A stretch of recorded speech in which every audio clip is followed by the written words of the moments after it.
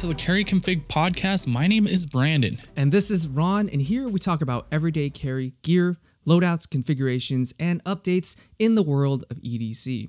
How's it going, man? Dude, I'm just hanging out, just got some coffee. Yeah, where'd you go? Where'd you get your coffee? Java Joe's. Java Joe's, I mean, I think we have like 3 or 4 locations here in Utah, and it's just local. So, I mean, I got a frozen chai, which is probably not good for me, but I was just like, you know what? I need this. Frozen chai, that's a little on the sweet side, I think.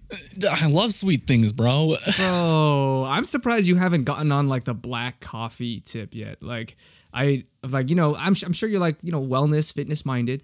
And so I think I made a choice when I was getting into coffee a few years ago. Just like, you know what?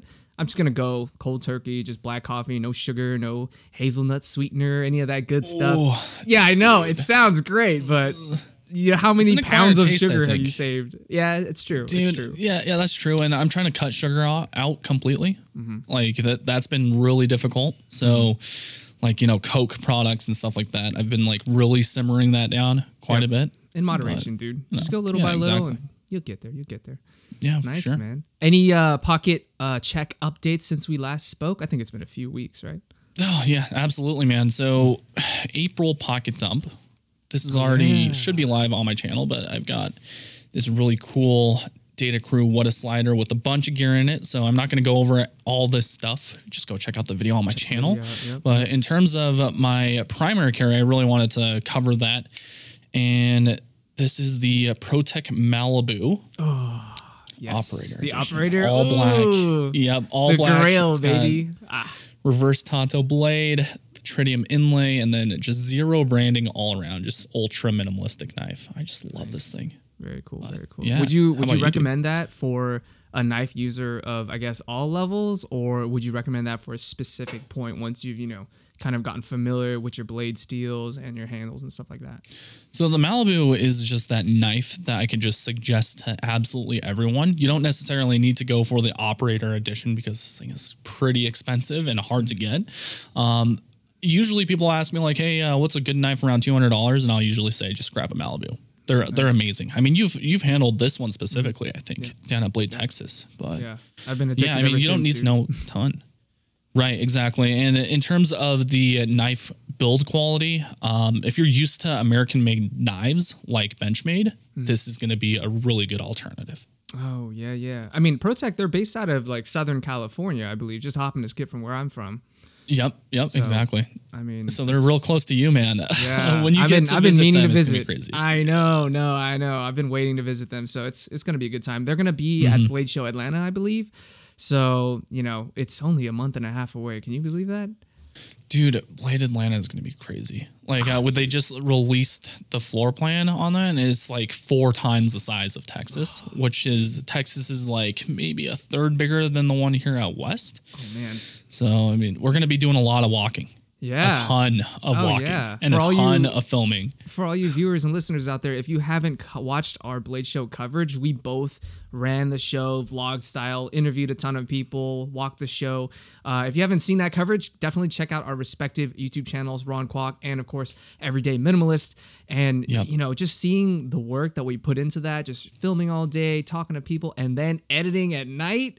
It's going to be madhouse in Atlanta. Yeah, it's crazy. It's crazy. Live streaming, our makeshift live streaming setup. I think we talked about in the last pod, but this one, I mean, it's going to be crazy because I'll have 2 cameras.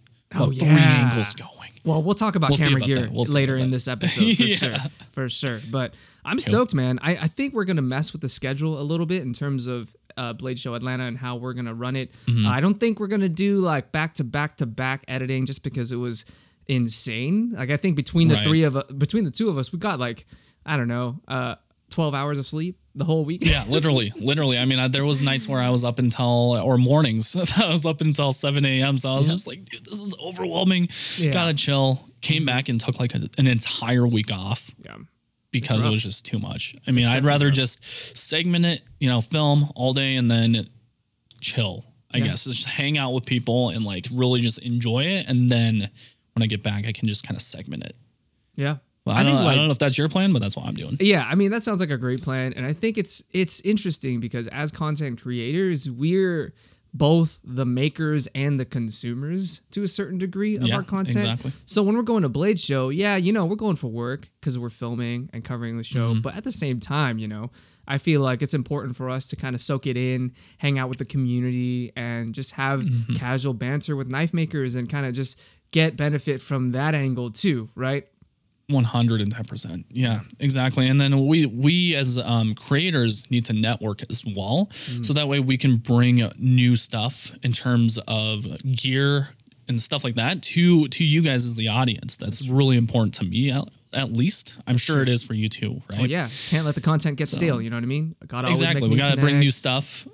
Yeah. Right. For sure. Yeah. Well, I mean, bringing it back to everyday carry and your updates. For me, those are dope updates, by the way. Like Operator Malibu, definitely an awesome carry, no matter what season, no matter what time of year you're in. Yeah. For me, I just came back from a trip to Southern California, celebrated my little one's second birthday, so she's growing super fast. But for me, the clutch carry for me has been the Air Ghostling 2.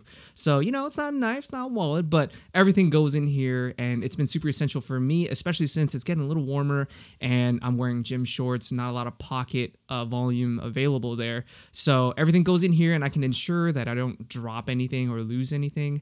Fun little side story. A few months ago, I went to watch a movie, and I was wearing my shorts and just watching the theaters in one of those theaters that had a recliner.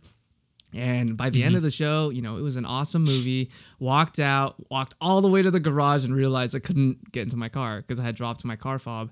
And so, you know, after going back and searching row after row, busting out my trusty i3T flashlight from Olight, just like coming searching. on clutch. Yeah, dude. Yeah, dude. It's Gotta a practical use your use. stuff. It's a practical use. You know what I Exactly. mean? All these people saying like, I don't carry torches, I don't carry flashlights. Yeah, I'm not going hunting, but at the same time, you know, little inconveniences here and there, it really helps.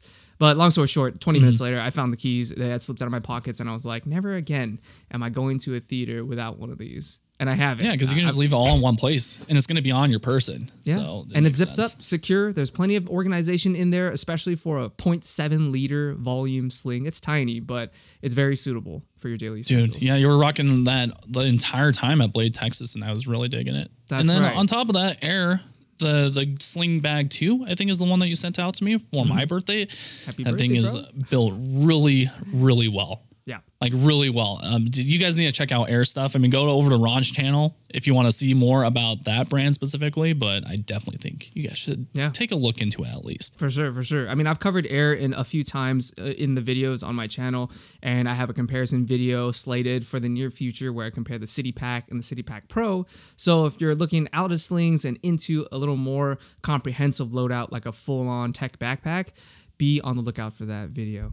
But Most definitely. yeah, man. I mean, speaking of Air, I mean, one of the big things I've noticed about that company is that they constantly innovate, and they're using new materials and new designs to kind of get the carry aspect of your daily life just in order and super easy. So, you know, one thing I noticed that is really happening these days is innovation in everyday carry, you know, especially with knives. You know, once you have a certain design, you kind of just stick with it because it's a classic. Don't break what's not broken, right?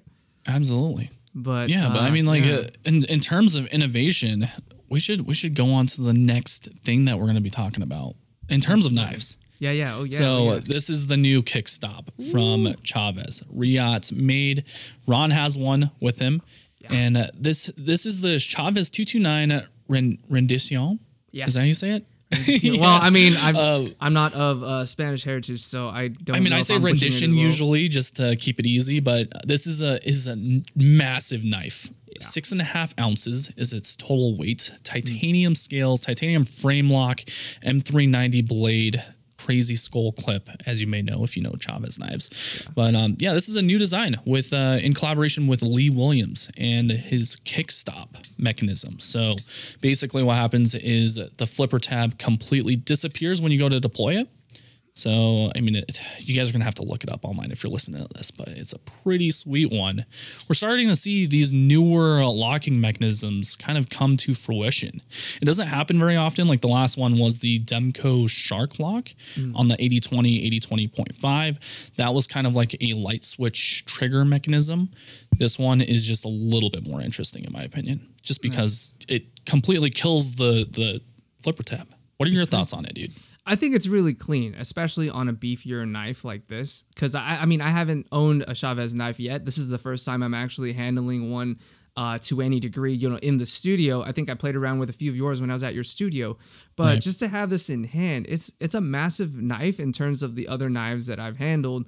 But to have that flipper tab kind of delete and go into a streamlined finish when the knife is deployed, I think it's a nice touch, and it really kind of makes it more subtle when it's deployed. Because look at this thing, it's a beefy It's boy. so interesting as well. Like when I first got the knife, the first thing I had to do, I was like, I gotta take this thing apart to see how the kickstop is implemented in the 229. That's wild. And with me being a tinkerer, just seeing the mechanism inside is like, it's crazy. It's like two pieces in one, but plus another piece. Like, I'll have to crack it open myself. Yeah, because, you gotta crack it open, dude. I get it. You want to reverse engineer it and kind of see how they did it, how they were able to make that mechanism work so flawlessly. And it's just one of those little attention to detail, quality of life improvements that really changes and transforms the end product of the knife after it's implemented, especially when it's implemented well like this. Dude, super 100% on top. Yeah. We both got ours at House of Blades. I believe you have a code. Yeah, that's right. That's right. So yeah. House of Blades, if you didn't know, they sponsored my trip out to Blade Show, Texas, and it was an amazing time. Thank you, House of Blades, Chris, Susie. You guys are amazing. So they sent this out to me to preview before it releases to the general public. If you want to learn more, check out the links below. We'll have everything linked below, including where you can find this podcast, all the other gear that we're going to be talking about. It'll be linked below, and you can use code PURPOSE to save 10% on your order through House of Blades if you want to pull the trigger on this one. I mean, it's only a matter of time because this thing is super juicy. It's so good, dude. You got to keep it. I know. I'm just saying you got to keep it, but no pressure. I mean, we got Blade coming up. There's a lot of stuff. Absolutely, and I still have my eye for that Operator Malibu, so we'll have to see. Yep. Stop tempting me, man. Well, speaking of knives, I feel like you have a pair that you need to show us right now. Oh man, too, right? Okay, yeah. So these are very, very special knives, and they are coming from Benchmade. So these are the new gold class Fax, and if you guys don't know what the Fact is, it's basically Benchmade's iteration of the stiletto, or the classic Italian stiletto, but just super updated.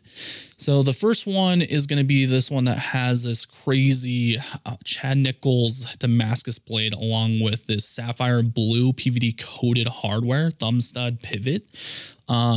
Liners are really interesting. These are just barely coming out. So they should be announced April 27th, which should be after this, or before this comes by the out time you even. hear this podcast, it'll already be on the shelves, and it's a limited run too. Exactly. Right? Yeah. So there's going to be 200 of each variant. There's this really cool black one that has the gold accents, and then a black PVD coated blade. I think it's PVD. Don't quote me on that. It's brand new. Sure. And this one is Damasteel. So there's just two different versions. Personally, I think I like this blue one a little bit more. Yeah. Yeah, I mean, it matches the channel aesthetics just a tad. I know you like to use contrasting colors, especially the blue in your text, in your titles. One thing for the viewers and listeners that don't know, what's the difference between Damascus and Damasteel? I heard you say it earlier, and it sounds like it's the same thing, but could you elaborate? Yeah, okay. So when we're talking about Damascus and Damasteel, Damasteel is pretty much the same thing as Damascus. It's just a subsidiary brand of what it is. So like, for example, you'll have like CPM S30V, CPM S45VN, or MagnaCut. Damasteel is just a version of Damascus that's branded to Damasteel. Got it. So That's Damasteel is the brand, and put it. Damascus is the type of blade steel. Yeah. Like this one on the more special Fact with the blue sapphire hardware. This one has Chad Nichols Damascus. So I mean, same thing. Yeah. It's just branded differently. Got it. And I'm sure they have their own unique way of manufacturing it, giving it. Yeah, okay, for sure. Exactly. Nice. Thank you for elaborating and letting us know. Of course, man. Well, I mean, after going through all these different knives, there's so many different like styles for different people. I want to kind of dial it back a little bit and talk about purpose. You know what I mean? Like, I feel like the two of us recently, we've become full-time creators, and it's a wild experience, and we kind of are doing some sort of the same thing, but I feel like we've taken two drastically different journeys to get here to cover everyday carry as we know it. So tell us a little bit more about, you know, how your purpose has been shaped with your journey and how you kind of tailor your gear for your purpose. So when it comes down to my journey and my path, I actually started off with knives, basically in the whole EDC niche. I got my first bench made and then kind of scaled from like the budget range and then started moving up in the tiers. I think that's where we're a little bit different because you're just barely starting out now. I started back 3 years ago and really got into, I guess, like the nitty gritty of like the mid-grade stuff before I even went into the higher class stuff. So when I say higher class, it would be more so production knives or high-end mid-tech knives. And then you get into like the customs. Custom knives are not within my budget. You know, we're talking $1,000 to $3,000, $5,000. That is way too much money for me personally. Like, I featured it on my channel before, but I don't actually own those. Those are usually just loaners. It's intense, man. And now I'm trying to diversify, right? Get into like EDC pouches. That's been a huge segment that a lot of you listeners are enjoying, as well as like backpacks, slings, stuff like that. So we're kind of opposite. Yeah, I was going to say, we took like the opposite roads because I started, you know, just with my EDC, what I had around, like my wallets, my key organizer, stuff like that. And then from there, I went into backpacks, like headlong, into slings, into backpacks, into wearables. And then I did that at length, covered different types of bags, different types of loadouts of sizes, depending on what your use cases are. And then recently, I feel like in the last 6 months, that's when I really got into knives, especially since, you know, we met, started talking, and you kind of served or volunteered rather as sort of my guide to knives at large. Because I mean, you have over 200 plus knives in your collection, and for sure. Dude, it was like visiting an encyclopedia. Yeah. I'm sure if I came to your studio, you'd just have bags on bags everywhere. Which, probably. Yeah. So, I mean, we have different strengths within EDC, which I think that's what makes our collaborative efforts really good because it's like, hey, we've got different perspectives. I am a new, I guess, sling / backpack user in that sense. And then you're a new knife user. So we can kind of just go off each other with that. Yeah. Kind of get like a Sherpa on the way through. We're Sherpaing each other. Yeah, we're Sherpaing each other. Hopefully that doesn't sound too inappropriate. Anyways. Nope. Okay. But I mean, that's awesome. And I feel like, you know, the culmination of our journeys has led us to become full-time content creators. And with that, I feel like photography gear and camera gear has really been a hot issue, like in our community, in our circles as of late, just because, like, you know, as a creator, a lot of people are trying to understand, you know, how did we start? What kind of gear and equipment, what kind of workflow did we adopt when we first went into it? So tell me more about like what you're rolling with right now in terms of gear for cameras. Dude, yeah. So right now I've got a Canon R6. I'm a Canon shooter, so I love Canon. We can blame Peter McKinnon on that. And basically with the cameras that I've gone through, I started off with like Sony, went to like the Sony a5000, super basic, recorded on OBS type of camera, then moved up to like the Canon RP, the RP, and then the R6, the one I'm using now. And a matter of fact, I think this week I'm going to be picking up a second camera so we can have a B cam. Ooh. And that's going to be pretty exciting. That's exciting, man. And of course, lighting and all that stuff. But if people are just trying to start out on YouTube, just know that the camera that you have on you or on your person or wherever, that's going to be the best camera for you. Like, you don't need to invest thousands of dollars in a camera gear until you have like your storytelling skills down, your editing skills, all that stuff. That's going to be way more valuable to you than a piece of gear, because at the end of everything, it's just a tool. For sure. Know how to use the tool. I mean, whenever anyone, exactly. Like, part of it is purchasing the tool and figuring out what tool is right for you. But the other half of it, I would say even the more important part, is learning how to use that tool, how to maintain that tool, and how to kind of incorporate into your daily routine well. So whenever a new creator comes up to me and says, hey, like, how do I get started? What kind of camera should I buy? I tell them, you got a smartphone, right? If you do, yeah, there you go. Hit that record button and start iterating, start working on your personality, start iterating on what you want to talk about. Because like you don't even know, like maybe you like everyday carry, but as soon as you start talking about it, you're like, man, this is boring as hell. Like I want to do something else. I want to travel. I want to talk about snowboarding or something.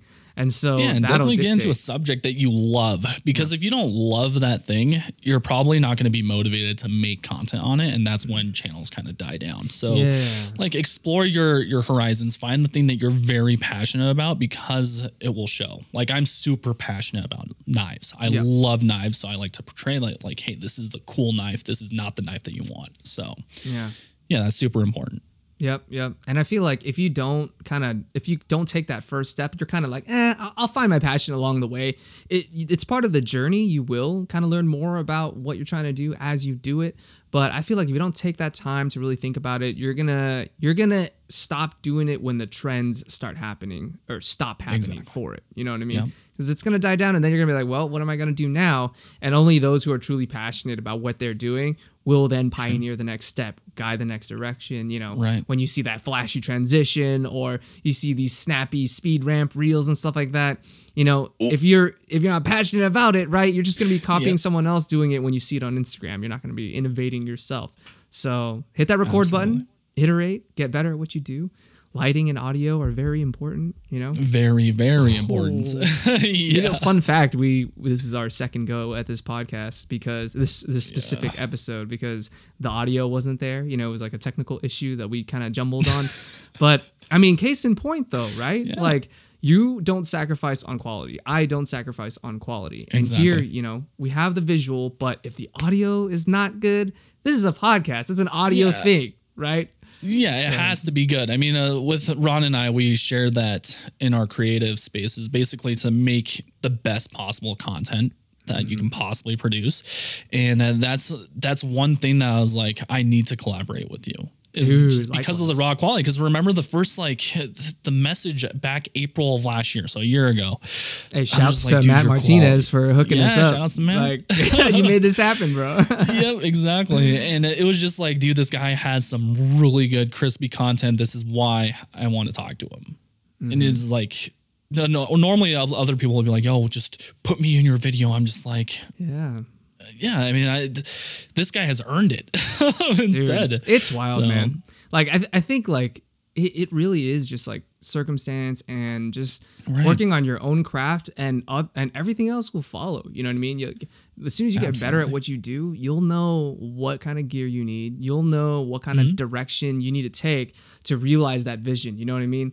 Like, when you're trying to be a YouTuber or create content for the first time, like, I think it's the absolutely wrong approach to kind of DM all the big creators and be like, hey, can you feature me? Hey, can you like, don't do that. Definitely don't do that. First of all, it's cringy, right? Like, damn. And then secondly, it's like, it's not that the creators don't want to help you. It's just that, you know, you need to really answer that question for yourself and figure out, you know, like what it is that you want to do before you can even apply the tips and advice that's given to you in order to create this content, you know? So exactly. I'm with you on that one, dude, for sure. Yeah. Cool. But I mean, this is just, I like that this podcast has become like a forum, like, especially later on when we have more episodes out. Like, if you guys have any suggestions, we have an entire Discord. I have the Purpose Crew Discord. Brandon has the EDM Club Discord. We'll leave links to join those Discords down below. But we'll have areas where you can just drop your suggestions if you have ideas for things you want to hear, things you want to see us elaborate on in carry config. If you want to talk to the community as well, I mean, there's a huge community there where you guys can just, you know, hash it up if you wanted to. Learn new things. If you're trying to buy, sell stuff, check out each of our Discords. It's a really good place for and source. For sure. And it's like a tight-knit community. You know what I mean? Like, I feel like we all share a common interest, and for the most part, you know, like haters or people who are just trying, you know, they have ulterior motives and stuff, they'll show up from time to time. But I feel like in the long run, they're just going to kind of fall by the wayside. And all that's left is that, you know, cozy, very cool community that supports one another and just want to take this shared passion of EDC like forward. Exactly. Yep. We'll leave links in everything in terms of where you can find this podcast. I think right now we have it on Spotify, Apple, and Google as well, wherever you find your podcast. We'll leave links to everything down below, and you can always see this video podcast on our respective YouTube channels. I think episode 1 has been uploaded to Everyday Minimalist channel. Episode 2 will be on my channel, and we're going to go back and forth on that, but also have playlists of the complete collection online for all of you on either of our channels. So it's going to be a good time, man. Dude, it's going to be amazing. And this is only episode 2. I mean, moving forward, we plan to do this, I guess, indefinitely at this point, right? There's no cap. Episode 100? Episode 100? What do you think about that? It'll get to the point where this is super cozy and we can just make it like super chill for you guys to listen in on or watch or do whatever. I mean, that's the goal originally. But one thing we did was we released episode 1 and we did it premiere style. So we were sitting in the live chat on YouTube, kind of bouncing ideas off of you guys and seeing your live reactions. And I wanted to know if you were down to do like a live, kind of almost like a live stream directly afterwards, so we can do, instant reactions from the two of us, but also get feedback from the community as we go. Yeah, I feel like that would be super fun. Yeah, I mean, regardless, are we doing like a duo live, or I mean, I think we should let the viewers chime in a little bit in the Discord or DM us. Let us know if that's true. You want to see us doing it like that. Yeah, we'll be on just Instagram. @CarrotConfig on Instagram. Exactly. And both of us have access to that. So if you have any giant questions for me or Brandon, you can go ahead and drop it in there and we'll get to you as soon as we can. And of course, if you drop a dope idea, a banger of an idea, we might incorporate it in there and chat you out. Shout outs. Let's go. For sure. Well, what are you working on this week? I feel like we have a lot of editing to do, a lot of filming to do on our slate this week and the weeks to come.